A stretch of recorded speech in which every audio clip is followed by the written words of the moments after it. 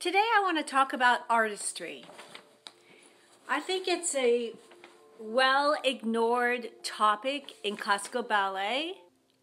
Why it's ignored, in my opinion, is because it's kind of not a teaching moment. You can teach technique, you can teach positions, you can teach how to, but how do you draw artistry out of a student? How do you bring it out of yourself if you're not a dance teacher? And it was really interesting. I had a live interview with Corps de Ballet. Ondine has a wonderful channel over there. You should check her out if you're not familiar with Ondine. And we talked about artistry versus technique. And we were talking about the order of learning that. And I was saying that what I was taught and what I believe is the technique should be first. And I also referenced a post I put up, I guess about a week ago, that said, when you learn something incorrectly, a movement pattern incorrectly, it takes 3,500 times to undo that habit, whereas it only takes 750 approximately to learn a correct technique or a correct movement pattern. And that information comes from Lisa Howell of the Ballet Blog Official, another wonderful resource for you. I did a teacher course with her, level 1, about 4 years ago. I don't know where those stats are from, but I do trust Lisa, and it's you know, I think a valid concern. So what led me to feel and to emulate what my teacher said, the technique comes first, artistry second, is because I felt that if you overdo the artistry by dancing around too much with your ballet movement, you might create a bad habit. But on the other side of the coin, if you never allow yourself freedom of movement, you become a robotic ballet dancer. And ballet is about self-expression within a construct of technique. And it was Natalia Makarova, the beautiful Russian ballerina that defected in 1970 to the West. I actually saw her dance that year at the San Francisco Opera House. I believe it was La Sylphide or Les Sylphides. Can't remember. But anyway, I just remember her floating across the stage, and she was so gorgeous. And she partnered with many famous men, including Eric Brun. But anyhow, she said that technique gives you freedom. And that's how I was taught to believe. And that's what I think. If you're able to hold your core and make beautiful lines and turn with ease, you have good technique. Then that technique becomes your vehicle to express yourself in choreography or express yourself in class, even in your first basic plie. Yeah. Oh, thank you, Ballet, for everybody. I agree. It's not separate from technique, so that's what I was going to get to next. It is part of technique, and when I used to teach small children, one of the first exercises I did from Royal Academy of Dance that I picked up and loved was we all formed a circle and we ran around in a ballet run, and it was a great warm-up. And kids have excess energy, right, when they're coming in from school. And we did run, run, run, run, run, port de bras, in a circle following each other, curtsy. So 1, 2, 3, 4, running, 5, 6, curtsy, 7, 8. Turn and run the other way.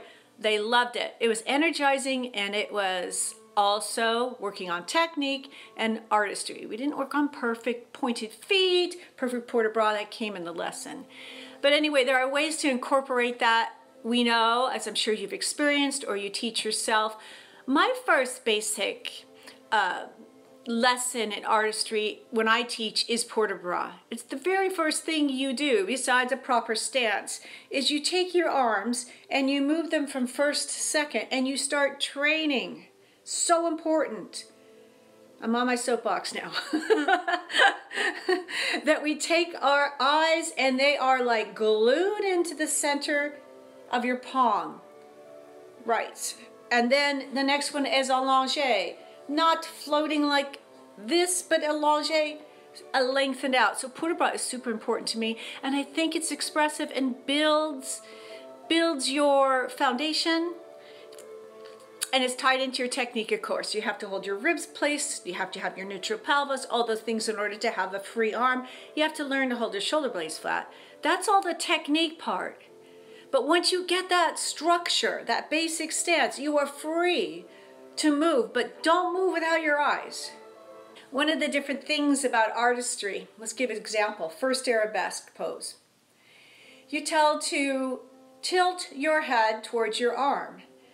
Well, tilt could just be this. What I learned though was lift your cheekbone, lengthen your neck. And then I believe that's a much more artistic presentation, don't you? One, and there's a growth through the body. The bad technique would be to grow and release, right? We already have a technique in place. Now we do this. Now you could stand or sit, even just like I'm sitting right now, and work on it with your shoulders over your hips, core engaged, and develop that without really at risk of developing a poor movement pattern on your own. Because we are at home, a lot of us still, we don't have a hands-on teacher. We might want to practice things more simply. Anyhow, that's just what I wanted to say. There's an order to doing things, but on top of it, first you must have the technique. And if you do too much too early, you get those habits instilled, and that's my concern, because I've received students like that in the years that I have been teaching. So it was really interesting because I picked up this book that I really like, and it's probably backwards, yeah, to you. It says The Art of Teaching Ballet, the 20th Century Masters. One of my favorite teachers is in here, David Howard. But when I looked in the glossary, I just thought, well, I wonder what they're saying about artistry. It wasn't even in this extensive glossary in the back, which is kind of interesting because I thought I'll probably find a nice, beautiful artistic quote that I can use. So I went ahead to Teaching Classical Ballet, Advanced Principles, John White, who I also admire. He had a really nice quote. I'm going to read it to you. Oh, well, here's a good one. The difference between art and sport. Sport requires you to give yourself to the goal of winning. Art demands that you give yourself to the process of creativity. So part of that creativity, of course, is getting your technique. I'm going to keep saying it. And then the technique gives you freedom, and still along the way, movement. So when I teach a beginning ballet class for adults, I don't make them stand in their stance forever and barely move because it's not perfect. You have to interweave some nuances in artistry in what they're doing. They love to get the port de bras correctly, right? We all do. But adults are a different audience than children. It is different. And I like the differences. One thing I'll always do in an adult class, I'll teach triplets first if they're really beginners. Then we gradually, or actually pretty quickly, turn it out. We add port de bras, we use épaulement, and then it feels artistic, and they're not doing anything incorrect for their technique. But I really do feel that you must interweave the sense of movement that becomes joy of artistry to your students without destroying the technique. So, to me, that doesn't mean putting on a tutu and going to your classical ballet bar and be inspired by a costume. It means taking the essential elements of classical ballet and working them correctly. Just wear your leotard and tights and look at yourself honestly, and you will progress a lot faster. If you want to throw on a skirt, I don't care. But I mean, I'm just saying that there are outward things that might make you feel more artistic, but artistry comes from within. It comes from within and with good, precise training. And that's what a lot of these wonderful syllabuses are about. People have thought about this for a long time. In the arts, it's important to pay attention to trifles. Nothing is as important as trifles, properly integrated at the right time. I don't know what they means by trifles, but when we're ready to put something in, which I would say self-expression, you know when you're ready, and you will be encouraged to do it. If it distorts your placement, maybe you pull back a little bit, fix it, go back to that beautiful artistic moment, that your self-expression. So that's one of the key elements I notice in kids. When I was teaching full-time, I felt that children have that inherent sense, especially like 10 and under, of joy of movement. When they become a teenager, hi Caitlin, you're a teenager. I was your teacher for a long time, right? Teenagers get embarrassed. They are more self-conscious. They're going through changes in their body, changes in their social structure. So they might have a little harder time with joy of movement than a younger child. Then you go into adults who, for many other reasons, maybe some similar ones, who don't let go again. So if we build a safe construct of artistry into our technique and into the bar that carries us into the center, we are going to be successful and still be artistic and technical in our presentation. So one of the key elements to artistry is musicality. So when you are in the center and you're going to do an adage, I always try to put forth a beautiful piece of adagio music. Sometimes I'll even use an orchestrated piece, which is a little harder because the counts may be uneven. But if that pulls you out of your space and lengthens your line automatically, you know your artistry is at play, right? A teacher can also do that in a reverence. So reverence is the end of class, as you know. If we put on, you know, the music just inspires you so much. Let's just say you take something from the Nutcracker that you love. When I was a kid and dancing around in this very living room, my mother used to yell at me because I would be afraid I was going to knock things over. And it was the Waltz of the Flowers. The Waltz of the Flowers inspired me, right? Anything that gets you moving. But again, what do we say? Technique first, artistry second. Find the things that inspire you. If you feel like you're not very inspired and your well is shallow for artistic experiences, when your museums are back open, go to your museums. Watch wonderful movies. I watched a really great movie the other night. It was an old Catherine Deneuve movie. I forget the French word for it, but basically it was about a trophy wife. It was so funny, but it was rich. And you know, I thought, oh, if I was in a comedy ballet, I could take that personality and put it into that ballet. Because we have to draw on things, right? We have to draw on things to know. So we have all the arts to draw from. So keep your creativity alive so you can bring it into the classroom. Back to what my discussion was with Ondine of Corps de Ballet the other day. She's in France. So I said to her, prenez-vous par la main. I wanted to be able to speak some French to her. And I put that quote up like 2 days ago. It means take yourself by the hand. Because ultimately, you all are your own teacher. You know, I think that we have to be truth seekers for ourselves. Go to where you think the experience and the knowledge is, like a hungry sponge, and take it in. Stay there as long as you're still learning and gaining from that. If you feel you're stalemate, look within, look at where you're at, and maybe add to it before you quit your teacher or your studio. But look to that. But if it doesn't work out, it doesn't work out. So years ago, I was on scholarship at San Francisco Ballet one summer, and I was put into Advanced 6. I'd only been dancing 3 years. I demoted myself. I went to the director, Harold Christensen, and said, I want to move down. And the reason I wanted to move down was because I felt, one, the class was too big. I wanted more personal attention. And one teacher I couldn't understand at all. He was the character teacher and a famous dancer from Belarus. But anyway, I just wanted to go to another teacher to the level down. I didn't care what level I was.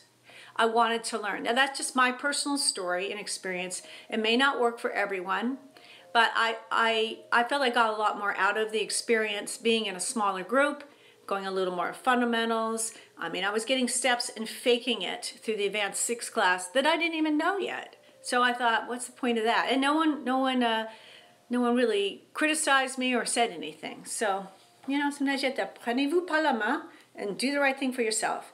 Maybe that means adding, like today's post, I had a picture of myself in Sacramento Ballet way back, about the time I was on scholarship at San Francisco Ballet. I went there for the summer.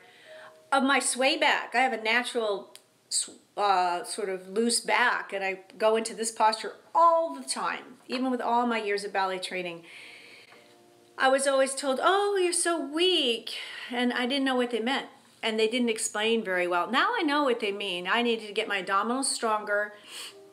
So I found progressing ballet technique, which you know that I teach now. I'm a level 3 instructor. I've been teaching it, gosh, 4 years? Yeah. I did Pilates. I did that quite a few times, but I like Pilates a lot, but there's not artistry in Pilates. There's artistry in progressing ballet technique because every single exercise is set to music just like a ballet class. Everything is related to the ballet class. The way you use your arms and your fingers and your focus is just like ballet. Anyway, that worked for me, and I find like I really find my transverse abdominis, those lower abs right here that control the pelvis, boom, those have got to be in to keep and then be free like I was talking about. So that's part of your technique, is sometimes do extra things if you feel demotivated or you aren't progressing. Well, so you got to interject some dancing steps to keep the artistry going, but not challenge, say, you know, our turnout or the way we hold our back. We lose our technique, or do a pirouette and just land flailing because it felt so good. I would not say that's the way I would approach artistry. Yeah. Anyway, what is the name of the book? Okay, so I have two books here, Jill. One is called, and it's going to be backwards, Teaching Classical Ballet by John White.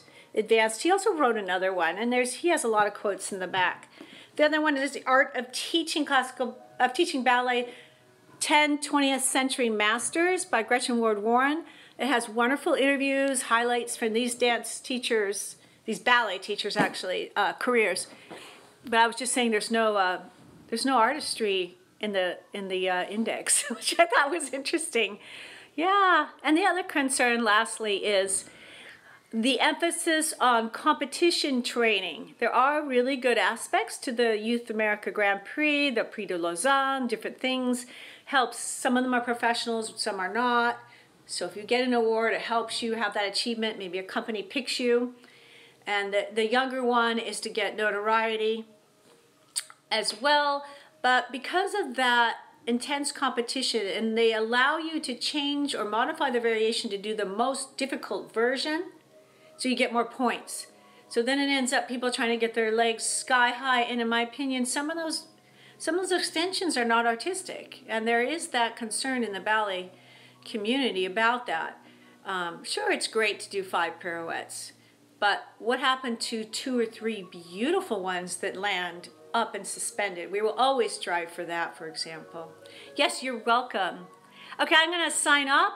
But that's basically what I wanted to share with you, just a short view on artistry versus technique, the order, how to integrate it, and encourage you to be artistic, but don't sacrifice your technique. All right, I'll see you later. Thanks for joining me, everybody. Bye-bye.